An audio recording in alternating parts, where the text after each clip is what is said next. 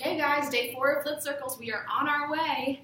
The skill you're working on today is connotation. Now I don't know if you will have heard this word before. This means the emotion that a word conveys in addition to its actual meaning. So we can look up a word in the dictionary and know what it means, but words also have emotions that go with them. You want to know the connotation of a word because it helps you interpret the description you're hearing about. And let me show you an example of that. I've got two words here. I've got miserly and I've got frugal. They mean the same thing. They mean someone who doesn't spend a lot of money. But one of them is really positive and one of them is really negative to say about somebody.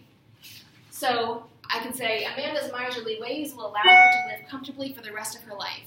Now that means, she's stingy. She's not going to share her money. She's not going to donate to anything. She's just going to hoard all her money for herself. That's really negative to say she's miserly. It means she's not going to spend a lot of money, but it's negative. Or I could say, Amanda's frugal ways will allow her to live comfortably for the rest of her life.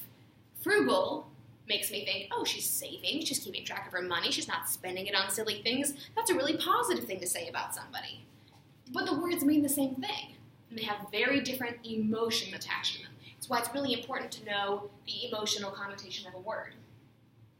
Let's see if you can figure these out. So I could say somebody's lying, or I could say they're embellishing the truth. The more negative one would be to say, oh, they're lying. That makes me think it's really malicious, on purpose. Embellishing the truth is kind of more innocent and neutral. I could say, oh, I've got a really nosy neighbor, or I have a really curious neighbor. I think nosy is more negative. It makes me think they're going to get in my business. It's going to be really intrusive. If they're curious, like they're just interested in me and want to know about my life and are maybe asking me questions, that's a much more positive way to say that. You can continue on down this list. Let's see if we can figure this out here.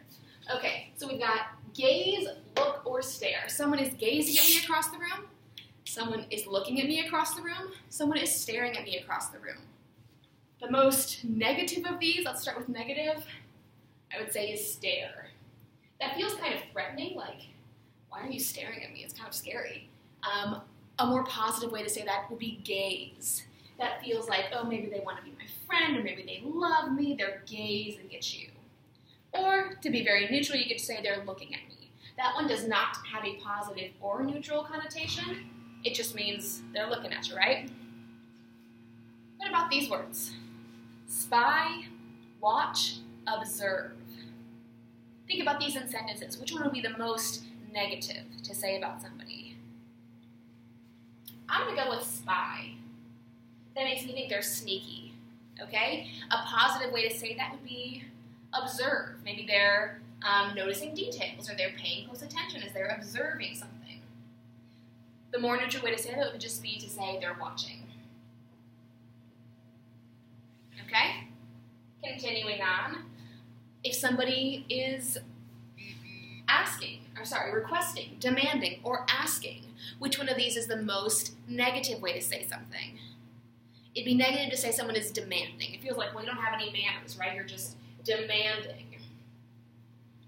If you wanted to be more positive, you could say it's a request. That sounds very polite. That sounds like you're being respectful.